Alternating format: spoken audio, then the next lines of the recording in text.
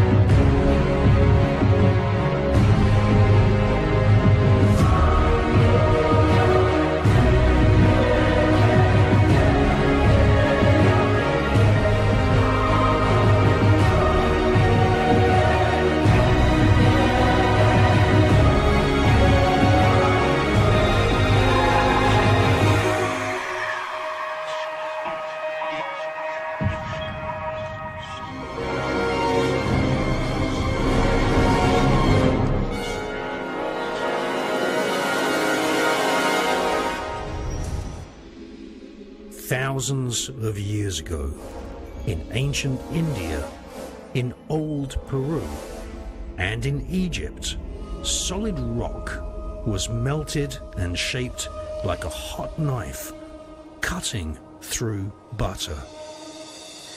Ancient stonemasons had the power to turn solid rock into goo. The secret to this technology is not electricity, and it's not aliens, but it is the power of the sun.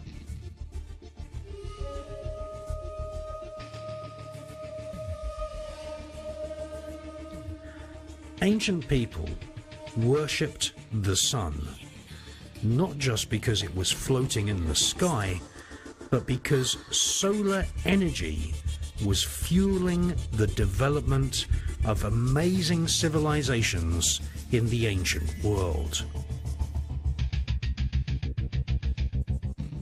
The pharaohs of Egypt, the stonemasons of Maharashtra, and the mysterious Inca and pre-Columbian Peruvian civilizations have left us a legacy of amazingly accurately cut stone.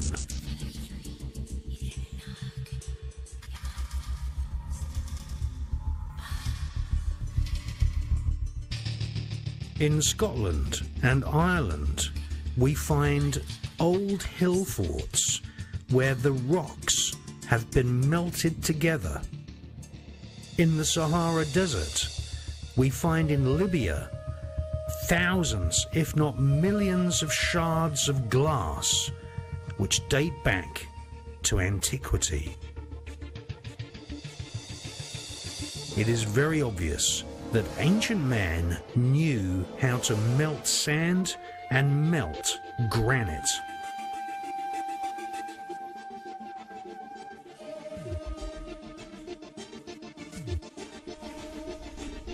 In India, stonemasons built fantastic forts and palaces by gouging and digging directly into the hard bedrock. Just by digging into granite, these enormous palaces and temples in India were built over just a few years. Some of that sculpture and some of that carving in India cannot be replicated to this day, even using modern tools. A handful of non-academic researchers and authors have been unlocking the secrets of the pre-Inca, pre-Columbian society that understood how to make the surface of granite turn into a mush, which was then sculpted and shaped using spatulas and knives.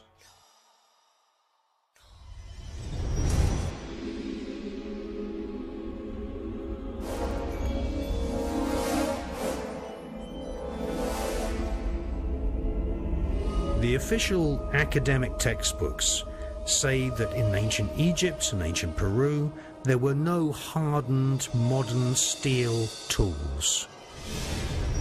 The only tools available were made from soft metals.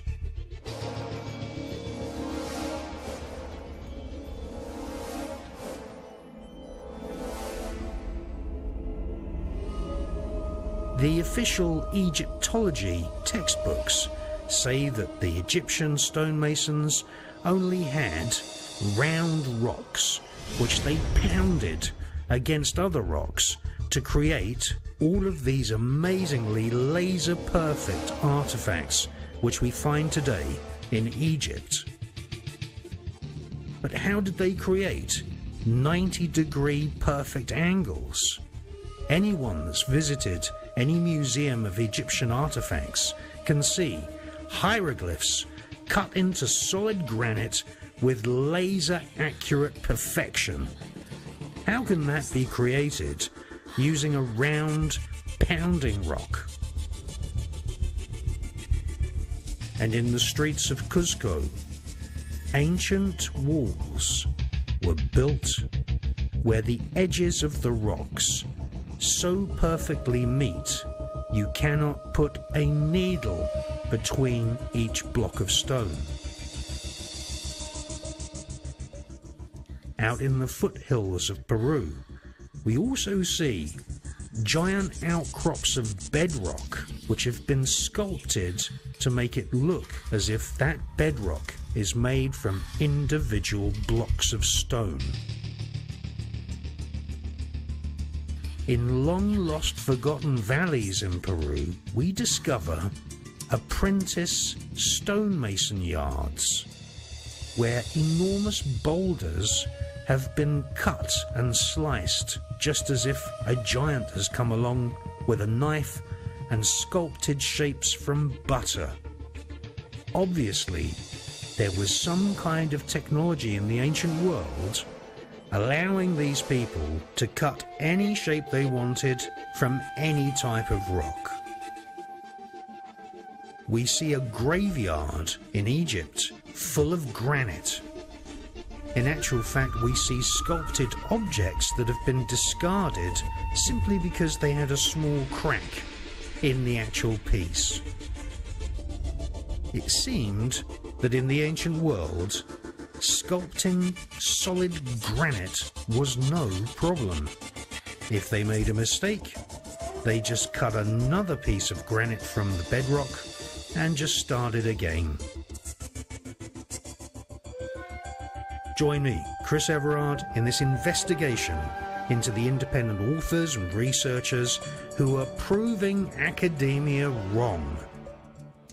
Welcome to Secret Science, and welcome to the secret of turning rock into goo.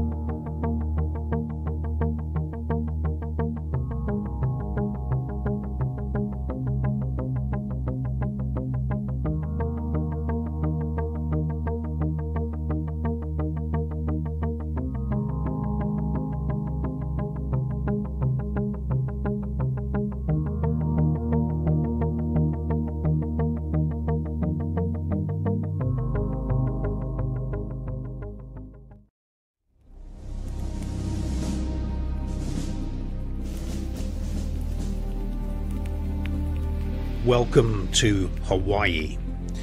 Now, there are many places on planet Earth that actually have live volcanoes, and often what happens is that the volcano leaks magma. Magma is molten rock. The reason the rock is hot is because it's come from deep inside the Earth.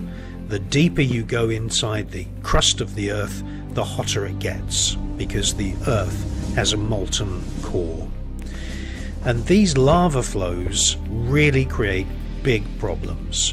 They can burn entire forests, they can set off wildfires, and this is a time lapse showing you how pervasive lava flows are.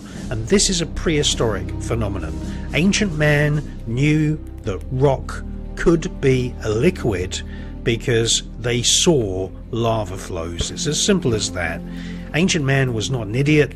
He could see that rock, if it was heated, could be turned into a goo that could then be moulded if necessary.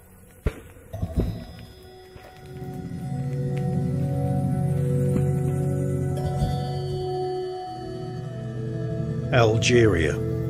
This is the Tissi and Alger Plain. It is now highly radioactive because the French government actually exploded one of the world's most powerful atomic bombs here in the 1960s. All over the northern Sahara, in Algeria and Libya, we find shards of glass. Now, this glass, literally millions of fragments of this glass are spread over an enormous area, and we now believe that a meteorite or several large meteorites hit the sand of the northern Sahara. The meteorite was boiling hot and it turned sand into glass. Now, this is one of the most longest inhabited spaces on the face of the planet. Northern Algeria and northern Libya had mushroom cults and honey cults living actually in the northern Saharan desert. And we have artifacts in various museums made from this Libyan desert glass. Ancient man knew that sand could be melted, and that once sand was melted, it would turn into glass.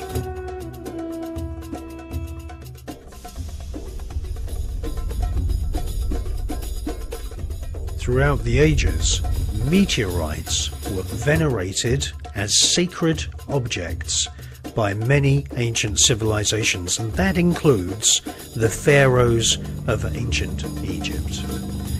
If you can imagine the spectacular landing of a meteorite that makes contact with the desert sand, maybe at night, you've got light, you've got sound, you've got a mysterious object coming from outer space. And for obvious reasons, the remnants of these incidents, the actual meteorite core which lands on the surface of the planet, was kept by the Brotherhoods as a sacred object of power. Now we know this because there is archaeological evidence from Native American tribes who venerated and worshipped fragments of a meteorite that was actually buried in a special tumulus mound at the Diablo Canyon in Arizona. And they buried this meteorite about 50,000 years ago.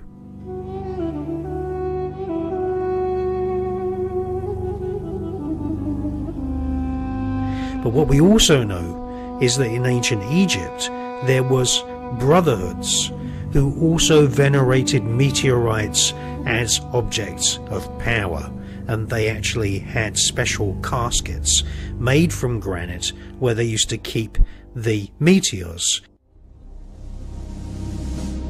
So what we can say with absolute certainty is that ancient man knew that sand was transformed into glass with the heat of meteors. Mankind in the ancient world was using glass. It was actually using the Libyan desert glass for jewelry and for other uses.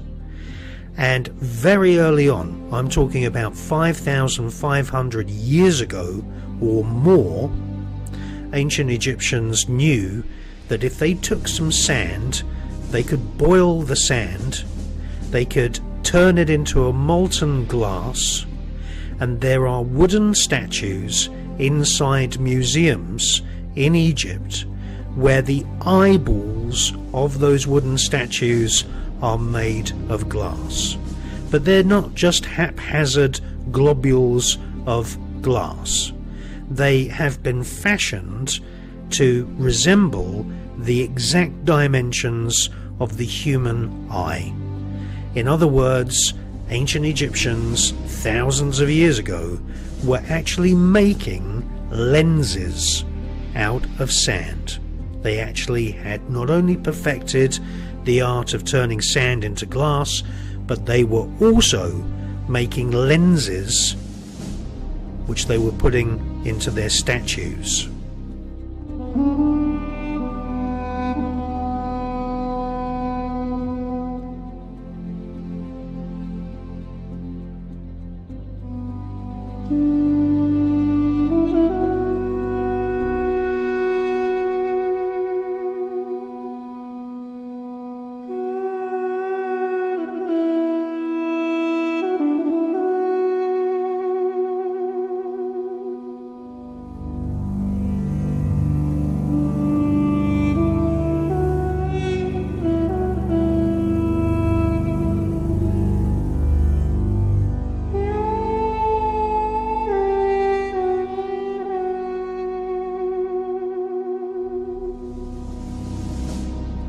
No less than 18 items of meteoric iron were found inside the tomb of Tutankhamun. In the 1800s, an Egyptologist called Franz von Lauth proposed that the first iron that was ever worked into tools, actually being made into implements, by the ancient Egyptians was iron that had been collected from meteorites. In actual fact, the Coptic word banipe, first component of that word is ba, and the Egyptologist Franz von Lauth thought that the ba meant iron. The second part of the word, nipe, meant heaven, and so therefore the word banipe meant heaven iron, or the metal of heaven, and that can only mean one thing: meteoric iron. And it was used by the pharaohs. The pharaohs, remember, were super wealthy families who kept secret technology to themselves. They would have tested iron from meteorites, realized that it was rock hard, much better than bronze, much better than copper, and they kept this scientific knowledge utterly secret.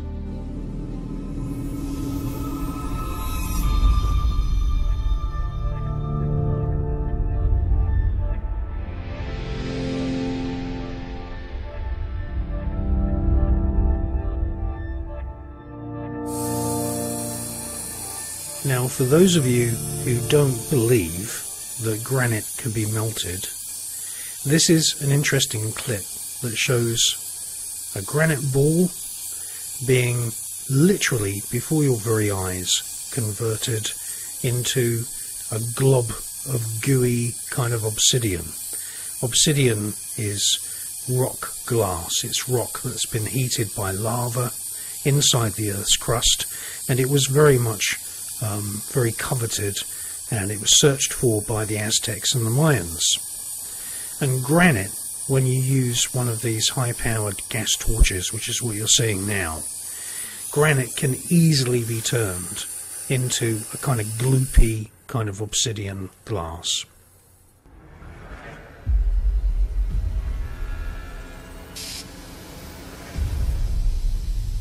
Now what you're seeing is rose quartz granite. This comes from Aswan in Egypt. It has a natural kind of rosy pink colour. The main components are feldspar, mica and quartz, but 0.04% of rose quartz granite is actually uranium, which bursts into flame on contact with air molecules. And you can see that when it's been heated, there is a discoloration. You get these light colours and you get some darker spots. Now this piece here of granite is on the Giza Plateau. It's on the eastern side of the Great Pyramid, and you can see that there is a very complicated curvature in this cut. Now, this was all researched for the very first time by a British engineer from Manchester called Christopher Dunn, who's written 2 really great best-selling books about the high precision of technology that was being used in ancient Egypt.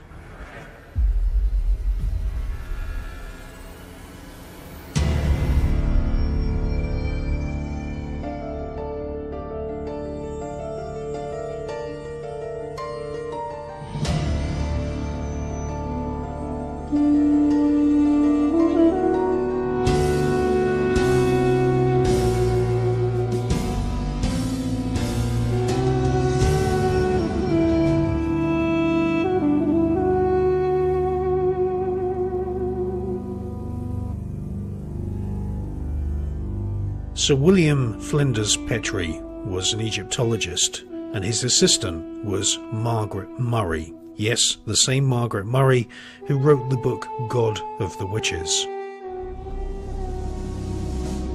And in London there is an entire museum that is curated by the University of London, dedicated to looking after various artefacts which Sir William Flinders Petrie brought back from Egypt. And there we see in London granite cores. These are the remnants of cores that have been drilled directly into quartz granite. Now, in Christopher Dunn's most recent book, Christopher Dunn clearly says that some heat source was used to soften the granite on each turn of the coring drill. And that's very important research.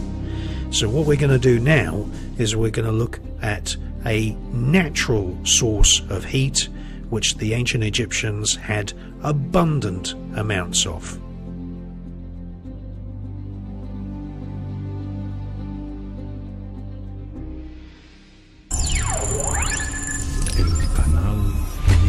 The Enigma Channel, intelligent television for planet Earth. Noticias, documentales y películas. enigmatv.com, el canal Enigma.